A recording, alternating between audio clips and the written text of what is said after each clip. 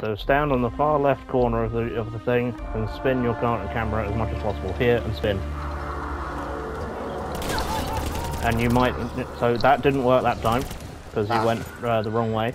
But eventually you'll land on an iceberg that's miles out of the map, and you'll be stuck underwater having to swim for a really long time, and then you arrive on the shores of Mars. Not even joking. Wait, that was a real thing?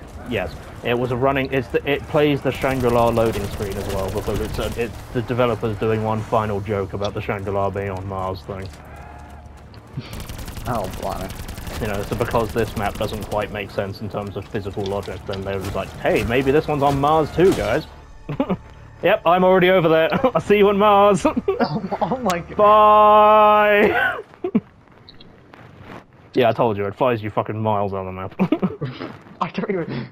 Yeah, like... so sit on the far right corner, crouch, and spin. Make sure you crouch. Ah, I've already done crouch, have I? Yeah, so go and do that and just see if you can do it. And if you get there, you get a secret achievement. If you survive the trip, then the secret achievement is literally called Find the Secret. I mean, that's it. Can you hear me now? I can, actually. Was she in that box? Oh my god. Yeah. And now they're attempting to eviscerate you. And I could not physically be further away from you right now. I know. Now get over to that flinger and fling yourself over to Mars. Let's go.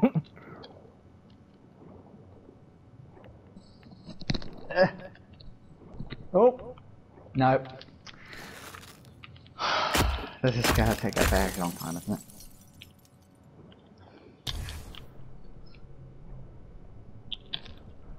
It helps if your special weapon is ready as well, because you might need to use that for the invincibility, because you really do have to swim for that long.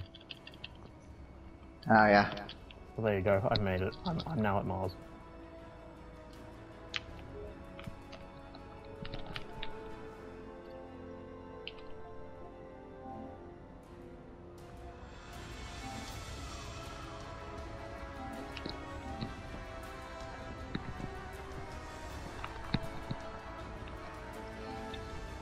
The far left corner, crouch, spin round. Yep. Okay.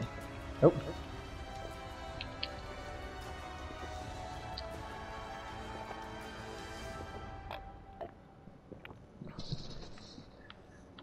Nope. Well, I sent you a screenshot just to I did see that. I'm not fucking lying.